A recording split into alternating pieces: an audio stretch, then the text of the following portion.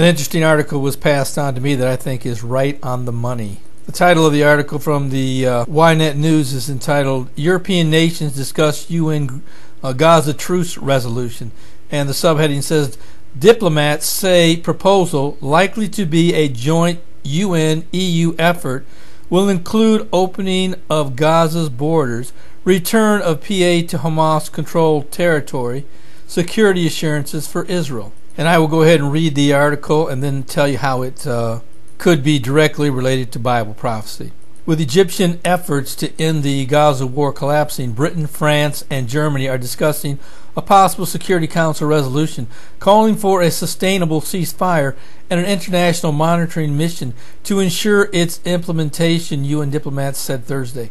One diplomat said both Israeli and Palestinian officials have privately suggested Security Council action would be helpful in persuading their constituents to accept measures to end the conflict, which has killed more than 2,000 Palestinians and 67 people on the Israeli side. The message that we are getting from both sides is that it would be helpful to prescribe some elements to enable them to sell it internally, the diplomat said. Diplomats said the resolution would include opening up Gaza's borders and a return of the Palestinian Authority to the territory now controlled by Hamas. It would also include security assurances for Israelis, including ways to prevent Hamas from acquiring more arms and building more tunnels. The resolution would incorporate a European Union offer to take charge of Gaza's border crossings. The International Monitoring and Verification Mission would likely be a joint UN-EU effort, according to the diplomats, who spoke on condition of anonymity because the discussions are private and sensitive. The diplomats said the 3 European countries have shared the elements of the possible resolution with council members, including Jordan, which has circulated its own resolution calling for a ceasefire. But the officials emphasized the discussions are in the early stages and there is no time frame for introducing it. One diplomat said council members are wary of undermining efforts to revive the Egyptian-led talks. He said some members are also warning about unforeseen consequences of the UN's most powerful body jumping in with a binding resolution on the Israeli-Palestinian conflict. If either side violates the resolution, it could lead to calls for the Security Council to impose punitive measures and some sort of escalation that is not in our interests, the diplomat said. Now, certainly we don't want to jump to any conclusions, but this sounds a lot like what I have been calling for, and really essentially what I believe the Bible is calling for in Daniel 9:27. You know, for years I've been saying that at some point in time the United States is going to have to step down from this Palestinian Hamas effort to bring peace, and the European Union would have to come in, because I believe the Bible is clear that the country or block of nations that the Antichrist would lead would be the European Union. And if indeed the European Union and the UN is working together on a resolution or accord or whatever you want to call it, I believe this could very well be the beginning stages again of the European Union jumping into the Middle East peace accord with Israel and many.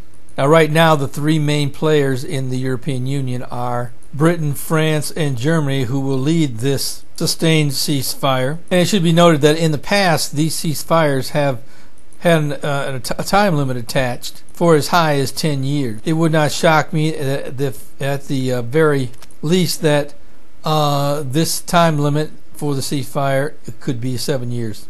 But I think for it to absolutely work, it would have to have the backing of the Arab League. And it would not shock me a bit if certain elements that aren't mentioned right now would be included. 1, the creation of a Palestinian state within a 7-year time frame. 2, the Arab League normalizing relations with Israel.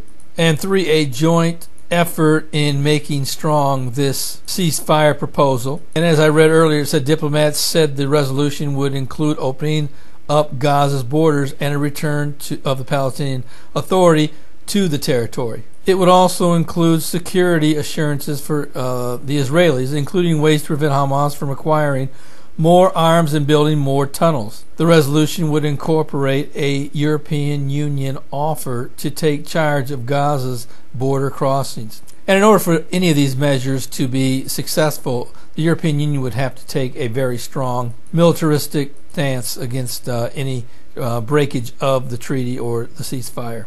So it can't be like previous UN endeavors in which they come in and turn tail and run the minute Hamas or Fatah begins to break the ceasefire, which, of course, that's going to be tough to monitor. But the Bible says that once the Antichrist does come forth, he will bring about this peace. And every born-again Christian should be looking at this with both eyes open and with curiosity, because this very well could be the accord that the Antichrist will one day make strong. And there's no doubt in my mind, in order for this to be successful, whoever brings this ceasefire will have to make sure that it is implemented.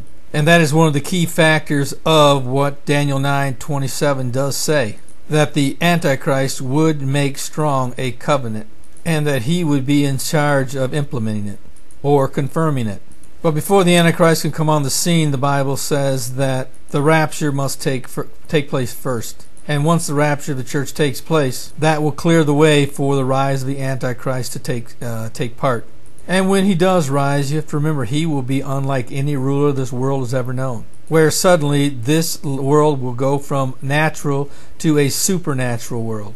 And some examples of supernatural would be angels will actually fly through the air presenting the gospel.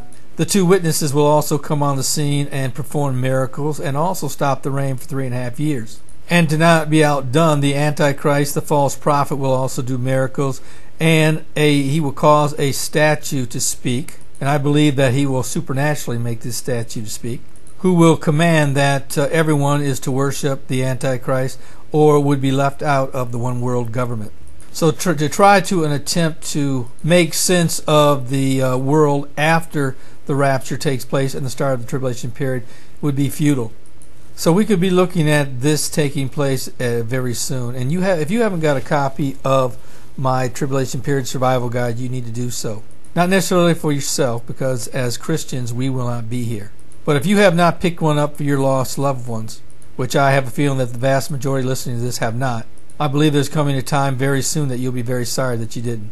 Don't leave your loved ones without a clear roadmap as to what they need to do. This book, along with the Bible, will help them to understand what is ahead and what they need to do. First and foremost, they need to give their life to the Lord. But right now, that's the same thing that you need to do if you don't know the Lord as Savior. So what I would challenge you, if you are not a Christian, that you need to make that decision today. Don't put it off, because tomorrow could be too late. And don't take for granted that your lost loved ones, friends, and neighbors will know what to do once the rapture takes place. Because the Bible says that the vast majority of people here on earth will end up taking the mark of the Antichrist. So please take the necessary steps that will ensure that they at least have something in their hands when this momentous day comes. Well, this is Terry Malone with the Calvary Prophecy Report.